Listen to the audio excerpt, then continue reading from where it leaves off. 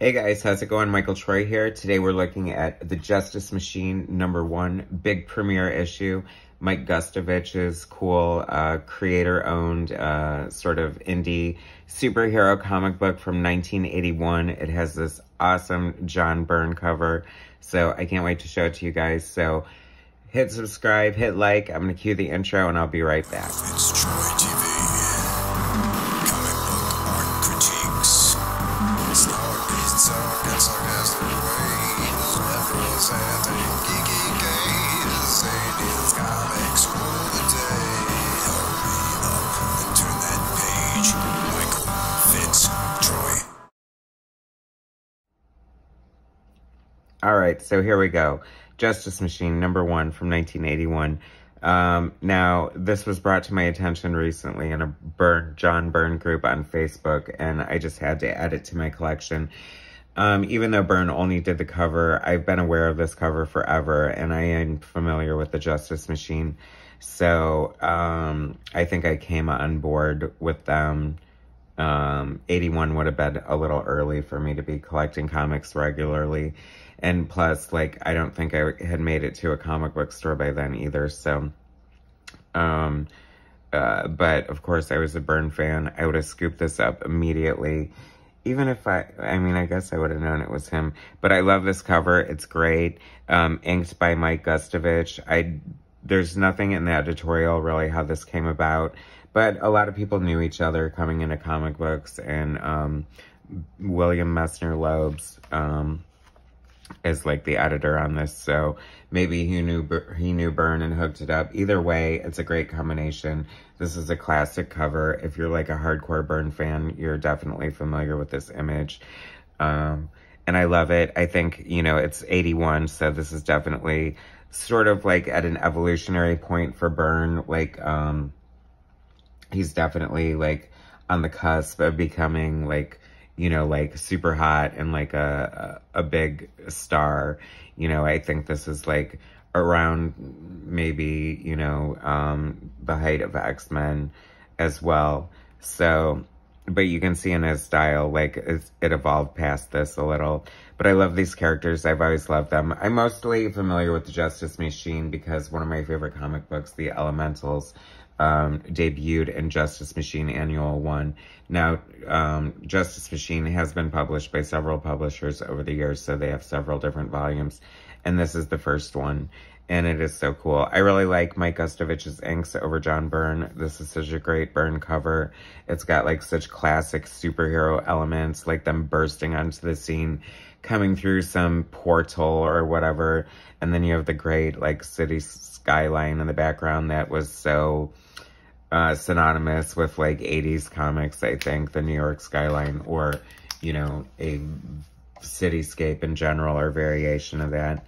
I love this book. It's oversized. It reminds me of ElfQuest when ElfQuest first came out in this sort of large format, even though ElfQuest was black and white. And this sort of upped the ante by having color. So Mike GUSTOVICH, I think he eventually would like do some work for DC. I definitely remember him doing Infinity Inc. now that I think of it, and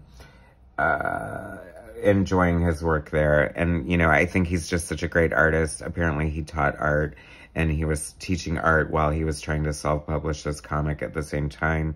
One of his students was actually doing background inks for him. So that's cool, like a senior in high school. I love that. I mean, giving a young artist like a chance like that, I think is so cool. Plus, you know, farming out your students' talent, why not? They have the original cover pencils that Byrne did. And I really wish this was much larger. I'm gonna have to see if I can find that online, but it looks super cool. And who knew, what a great inker. I wonder if they ever work together after this. I'm definitely going to have to investigate that as well, because I think it's a perfect combination. I really love this. It's like certainly cheesy by today's standards.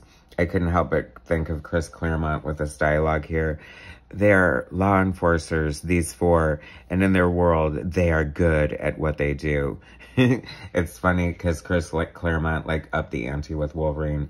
he would never say he's good at what he does. He's the best at what he does. And what he does isn't very nice. Any longtime fan knows that quote. I love his anatomy. They look like such great classic superheroes.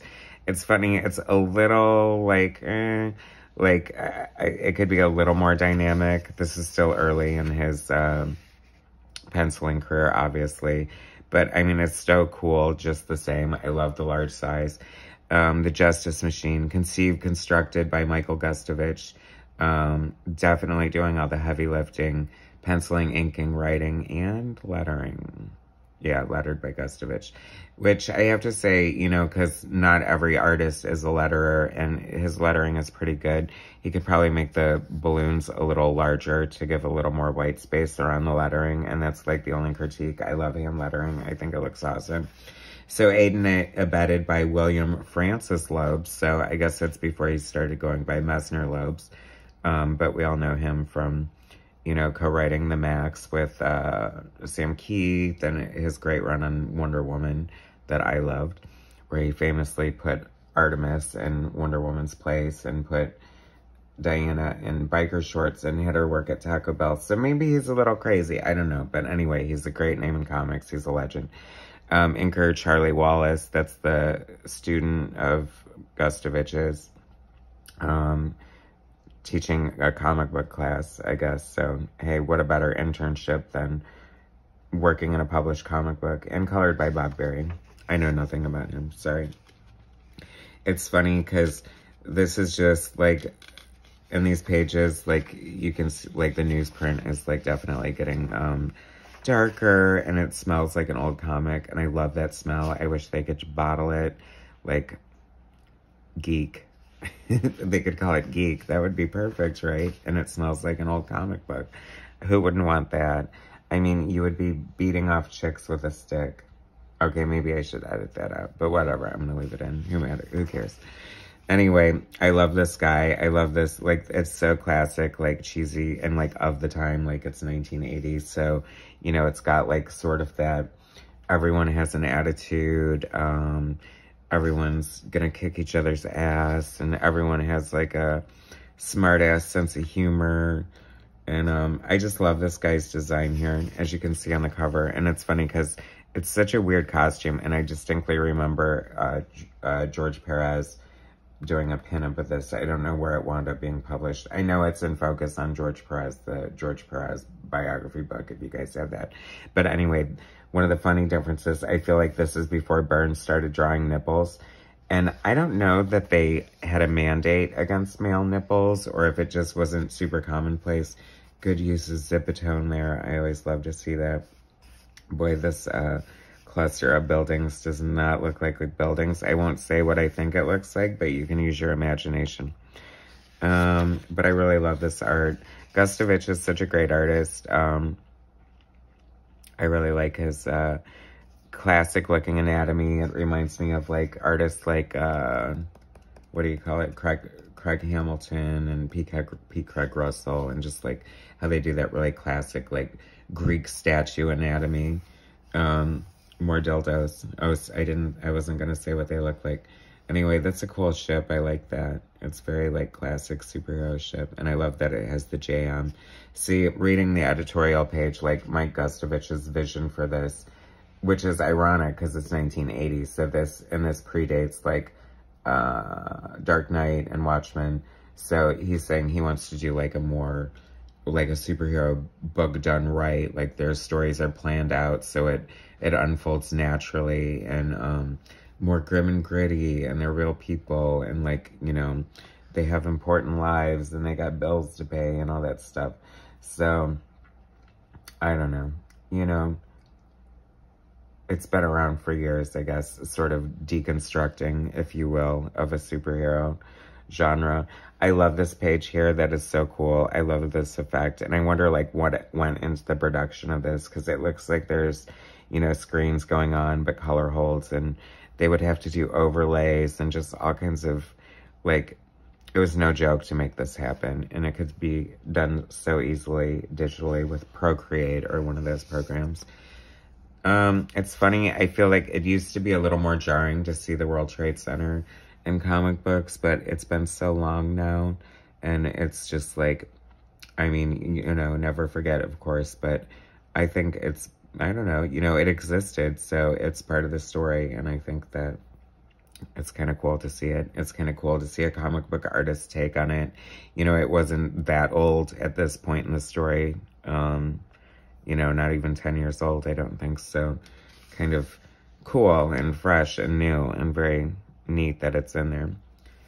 And it lists William Loebs as a, Loebs as a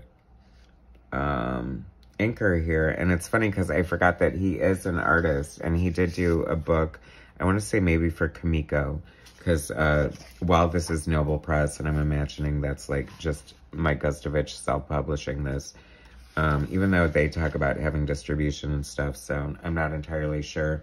Supposedly this lasted for 5 issues. I originally just got this for the Byrne cover, but I am loving it so much that I really want, like, to complete the series now. If indeed there are 5 issues out there, I need to get on that. It'll be fun to see how it evolves and what happens. And I love this too. It's actually kind of reminding me of Kirby's, Jack Kirby, like the stuff he did with like photo manipulation and collages and things like that in some of his later work. So super cool. I love this. And it does sort of smack a little bit of an amateur in a way, just because the perspective seems so precise and just like so like on point, 1 point. Yeah, that's 1 point perspective. But I love the buildings in the background. I remember always like trying to draw like stuff like that in my own comic book art. This editorial page by Bill Loebs is like totally crazy. He is definitely an interesting character for sure, reading that. And here's, I guess, his caricature, Bill Loebs. Let's go with Loebs. That sounds better than Lebs, doesn't it? Anyway, I love that Mike GUSTOVICH is in the costume, the funny costume, and nipples. So, I guess it depends on the artist. I was trying to think earlier, like, He-Man in the original cartoon never had, like, nipples, did he? Wouldn't that be crazy if he had, like, these big... Anyway. This is more exactly what I was talking about, like, the drawing a skyline like that. I feel like anybody who's aspired to be a comic book artist or is a comic book artist has done this background. It's funny because to see it, like, in 3 panels across like that, makes me think like, oh, it's kind of a cheap gimmick if you keep doing it over and over again. But then again, it's more or less breaking up the panel and showing just like the movement across the page. I really like Mike GUSTOVICH's art. And apparently Justice Machine would go on to have like 29 issues at Comico. So I feel like I got it like occasionally, not all the time. And now I don't know why, because I feel like I have a better appreciation and like for it now. It's like I see a lot of similarities in artists of the time, like Bill Willingham on the Elementals and even Byrne at this period. I think that might be why that's such a great combo there of them working together. And I think this is just fun. I would love to see this reprinted. I mean, I don't know. God only knows the odds of that happening. I wonder if GUSTOVICH, where the hell he is, what he's doing these days, if he's retired. I really like his art. Very cool. I mean, here's like obviously a portfolio piece or something. It's funny because very Conan. I mean, I don't know if it's Conan or not, but definitely cut from the same loincloth for sure.